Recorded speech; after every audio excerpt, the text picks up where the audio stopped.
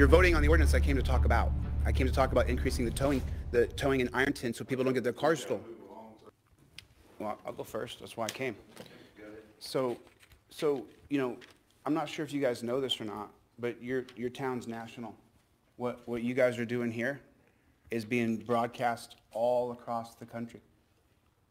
I couldn't leave here looking these people in the eyes and allow them to continue to be victimized by aggressive fees. You guys just increased the impound by $200. These people can't afford it. It wasn't increased by $200.